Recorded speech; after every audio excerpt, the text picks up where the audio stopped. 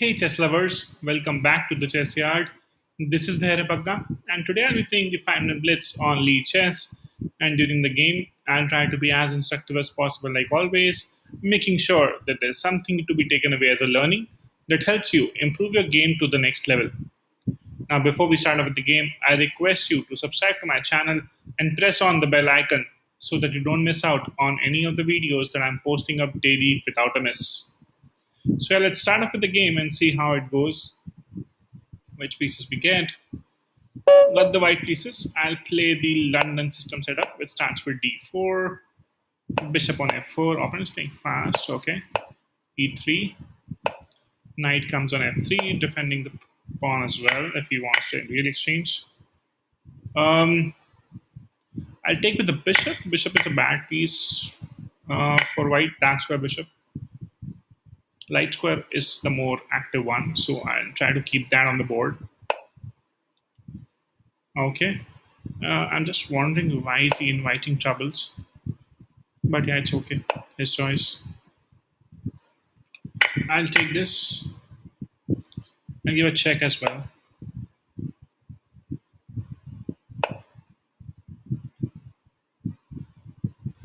Developing the knight, preparing to castle. Queen is in front of the rook, so I think this should be nice. That was a nice move by the opponent. Okay, how do we get out of it? There has to be something here.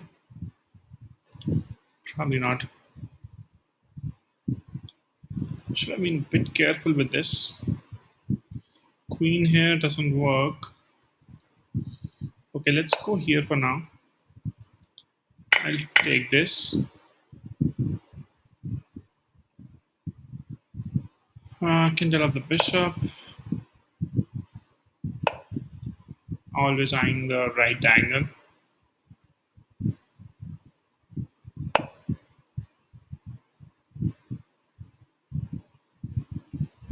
Can go on with my knight back or develop the bishop here. Let's play pawn forward, just a retrieval square for the bishop as well, in case he wishes to play this. If this, I can take, takes, exchange happens of the queen, and then I move sideways. Sees that. Bishop comes back.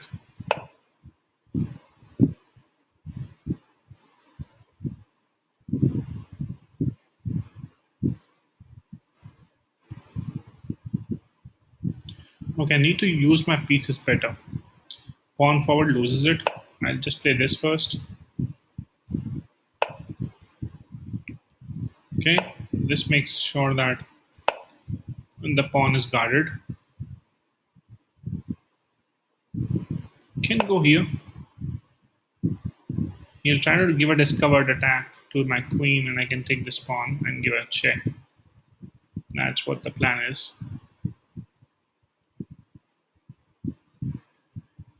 If not, I can give a check and then also take this or directly take the pawn. If he doesn't move the knight, of course I can't. I have to play this some point of time, but this loses on the spot because I don't have connected rooks. I lost my rook. Okay, that was a nice move, I must say. I'll give a check for now.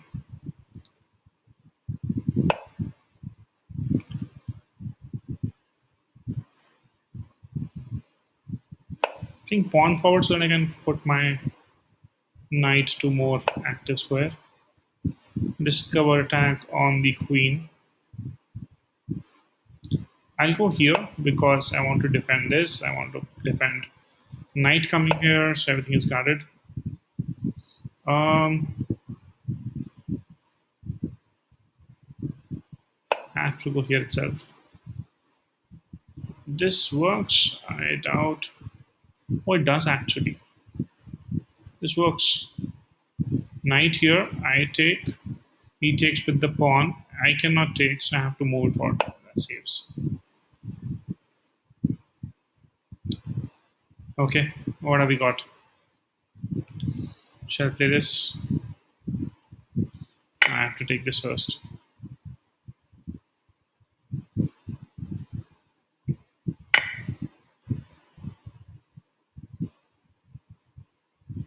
We go on with the knight, trying to defend this as well some point of time.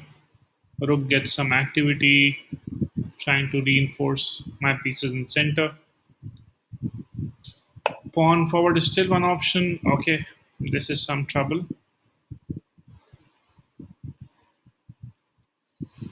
Which can be saved. This attacks the queen, defends b3.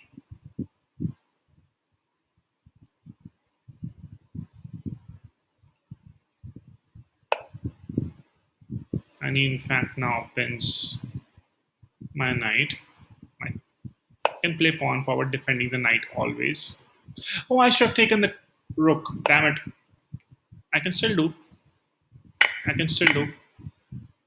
Um, let's do this first now. Check. Okay. Pawn forward saves everything. Or I can take the pawn as well. Why not take it? Let's take it. We are back in the game. Big time. Rook up. Lots of pawns. Got an extra knight. Attacking the pawn now.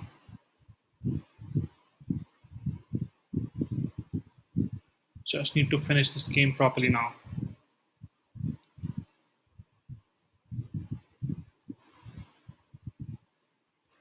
I'll play pawn forward. No, that's okay. Yeah. The idea is he takes the pawn, yes, but I give a check from the diagonal. Get my rook active. I have to make sure that there's no last rank weakness. That is it, probably. I can go on with my knight as a check. Where does the opponent go? Because my queen is coming now downtown. It's still coming. Check.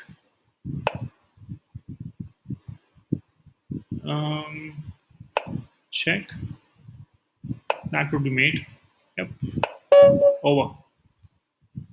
That's why you should not resign when you are piece down or pawn down or any exchange down. That was a comeback win like anything. See, both the players are similar rated. If I do a mistake, even he's bound to do one at some point in time or the other. Let's analyze the game quickly once from computer perspective and see how it went. Side off with d4. I responded with he responds with d5. I play bishop f4, knight c6 by the opponent, e3, solidifying my center. Then pushing the knight in between. Here the opponent tries to offer an exchange, which I do. So he loses a pawn in this exchange. Computer saying to take with the knight and exchange knights, but I wanted to keep my knight on the board. Here I went ahead, trying to take on the bishop as well then, which is the right move. He takes back. I give a check with the queen and then get develop my bishop. No, I develop the knight first. This was bad. I just castled in a hurry, just trying to put my rook in front of the queen so that it's always nice. I can probably take some pawn as well, force a pawn break, asking him to take. Give him the knight as well if he wants to, but attack his queen. But I missed the part that his bishop is standing there, his knight is there, so G4 is pretty strong for the opponent. Either I should have played H3 first, trying to defend that, or play my queen or above. But here I did a blunder, which gave him a very, very good chance in the game back. He took my rook, I take back with the knight. As you see now, black is ahead in the game, where white had got initial advantage. I lost that advantage and turned it into a disadvantage, in fact. And here, opponent starts pushing the center pawns. I go with c3. Computer saying go with the knight instead. He pushes my bishop back. I go back. That was the whole plan of playing c3 as well, so that I have a retrieval square for my bishop. Here again, I played h3 now, trying to defend the knight. Also, maybe some point of time playing g4. Here, opponent comes to a5 with the queen, and I play b1, the only move to defend the pawn. Uh, Otherwise, it's very weakening. Here, he plays the rook to f8. I try to navigate my queen somewhere to d6 this time. He attacks the queen. I give a check and just move around. Then playing f3. Yes, it's massive, but I'm actually looking forward to play this g4. Here, opponent comes in with knight to e4. I cannot take the knight, of course, because my queen is under the attack. I have to safeguard the queen. I get it on e5, the right move. Uh, and as you see, opponent has started pushing, making some weaknesses by himself. Here I played bad. I had to go to c1 instead, attacking his knight, and his knight is literally trapped and nowhere to be gone. So I could have taken the knight there, just seeing that. I went to the other side of the board. My worry was if I uh, go here, queen enters by taking the pawn. But that's not a problem because I get to take the knight, and now the queen is also very inactive there. Cannot take the pawn, of course, because knight is guarding it. This I missed in the game. So here I went to a1. Opponent can take with the queen. That's insane. And give the queen sacrifice. Oh yeah, rook. And that's just mate in one now. Only bishop can come in between, and that's mate. That's the advantage of having pawns controlling the important squares. So yeah, of course, that was very tough to be seen. I would say only some 2,500 players would have seen that coming. I took on the pawn. He takes the pawn as well. I go on with my knight to c3, the right move. Here I take on the pawn first, attacking the queen. Queen goes here on a5. And yes, I just, after placing the pawn, I realized that, oh, shit, man. That was mate in two because after I take, king cannot go here because bishop is already eyeing this beautiful diagonal. So only queen can come in between, and that's mate in one from there. So he missed mate in three, I missed mate in two.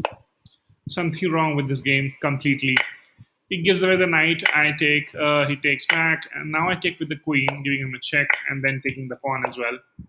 And then just trying to make sure that uh, I'm just onto the opponent here, not giving space, mate in two from here, finding the right moves at the end finally.